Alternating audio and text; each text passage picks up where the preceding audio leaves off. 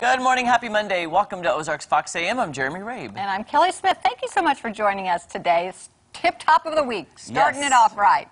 I am praying this week goes by as fast as it did last week. Last week, I blinked and the week was gone. It was the fastest week of my life. It was so fast. Well, I wasn't here, so there you go. It was so fast. Was it so fast? I blinked and it was gone. Well, I hope it goes just as fast this week, too. I pray. Yes. That's... Because every week that goes by, it's a week closer to spring. I know. I'm finding myself thinking, okay, we're getting there. We're getting there. Slowly but surely. Slowly but surely. Yeah. Well, the weekend, okay, so I was in Tulsa for the weekend. Was the weekend nice here, too? Yes. Yeah, I had a great, it was nice. I was outside a lot. Yeah? Yeah, well, Tulsa's usually about 10 degrees warmer, so it was super nice there. We celebrated all the February birthdays and all the March birthdays. We have like 5 or 6 people to celebrate, so we were eating cake, and it was just a lot of fun. Speaking of eating cake, you know how hard it is to eat healthy on this show? Yes, I do know. It is so hard to eat healthy. Because we like to... We cook on Tuesdays now. Yes. We cook on Thursdays. Right. But today we're eating pie. I know. Well, I'm not complaining about that. No, I'm not complaining. Yeah. No. But, I mean, you're right.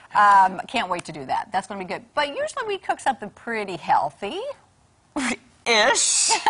Well, Ish. but here's the thing. I think maybe you're talking about the carb factor, too. Well, just in general, too, like I have a certain dairy... Everybody has their own dietary restrictions, right, which we respect around right, here. Exactly. But it's very hard because it smells so good, and then you're like, forget about it, just eat it. Like, well, forget those dietary restrictions. Pretty darn hungry. Yeah, and today we're going to be eating 3 pies from the Heart contest for the Waitress the Musical, and then tomorrow we have 1 more pie tomorrow because she couldn't make it today. All right. And I love pie so I do too, much. and I saw the first one back there. I believe it's Elaine, and it looked to be a cherry pie. I mean, I just peeked through, so I'm not sure. I printed off the recipes over there, so I have it there to make sure we can read the ingredients, and I didn't really look through it yet. But and she knows what she's doing. It was, the laced. It looks beautiful. I cannot. Oh, the lattice. Lattice. That's what I yes, meant. The lattice. Not lettuce, but lattice. Not lettuce. Not lace. Laced. Not, it's just right. lattice. It's Monday. That's for sure. It is Monday. But anyway, it's going to be a great day. And I actually thought about that before I came into work this morning. I'm like, I'm going to get to eat pie today. Yes. For breakfast.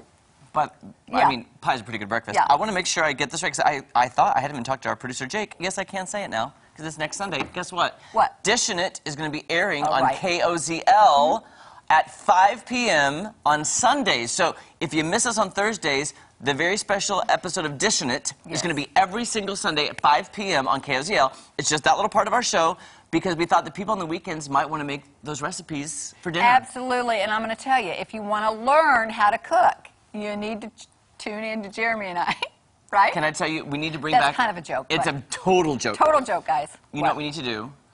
We need to bring the Chapmans on, because their show is airing on Sunday night. The Chapmans could cook with us.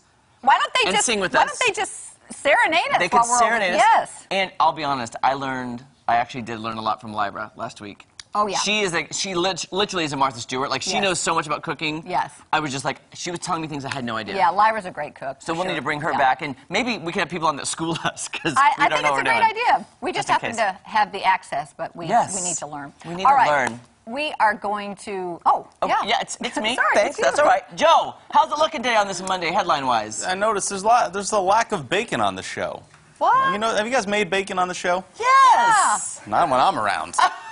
Joe! This Oxford professor is trying to help you not crave bacon so much by looking at this bacon patch. You know how you have nicotine patch to quit smoking? Yeah. This person actually has made a bacon patch to keep you from craving bacon. It is scratch and sniff. So you scratch that and take a whiff anytime you crave bacon, because this research is saying that smelling these foods can envision you eating it and satisfy your cravings.